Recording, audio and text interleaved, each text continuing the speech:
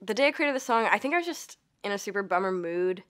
And I was kind of doing this thing where I was just like chasing my worst impulses. People do kind of relate to just like the worst version of themselves, I think. The song was originally titled That's What the Drugs Are For, and then I was informed that I could not keep that title. I really wish the song was titled what the song should be titled, because that's its true title.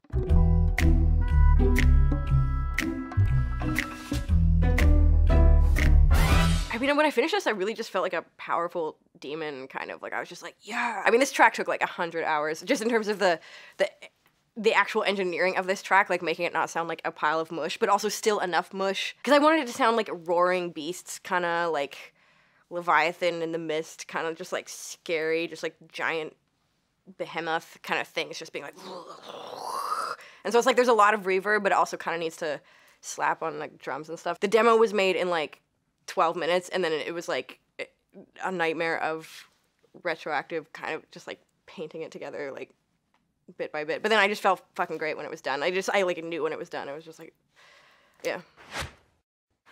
So we party when the sun goes low. Imminent annihilation sounds so dope. The song is kind of just about like sort of when you don't care if you live or die, when you're just kind of like so depressed that you're just like, whatever, fuck it. That opening sentence kind of sums up the thesis of the song, but just like truly not giving a fuck, you know? But how that gets kind of fun too.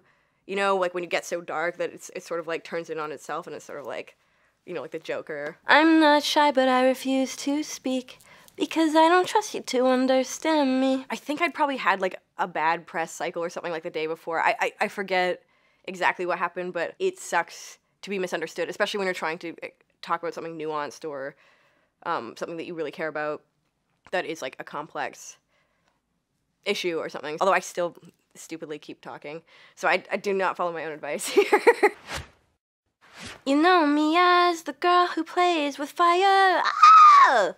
But this is the song I roll you in the dark. I was just like, what's one up from like playing with fire? Just like just going dark. Being an asshole and just like willful ignorance almost, like sort of political apathy or something. I hear they're calling my name. The calling my name lyric just kind of came out, but I think it's sort of like, you know, like when you're like crazy and you can, yeah, like friends or family or people are like being like, hey, but you're just, it's like a distant echo.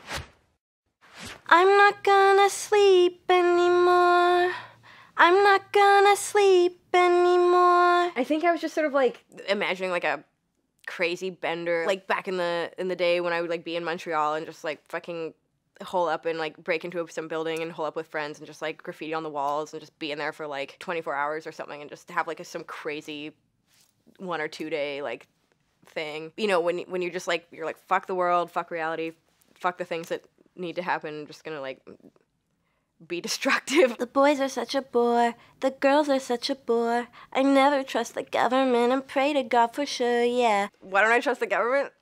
I actually can't, as a non-citizen, I mean, I'm just trying to get my green card, and I just, you know, bless everyone. That's all.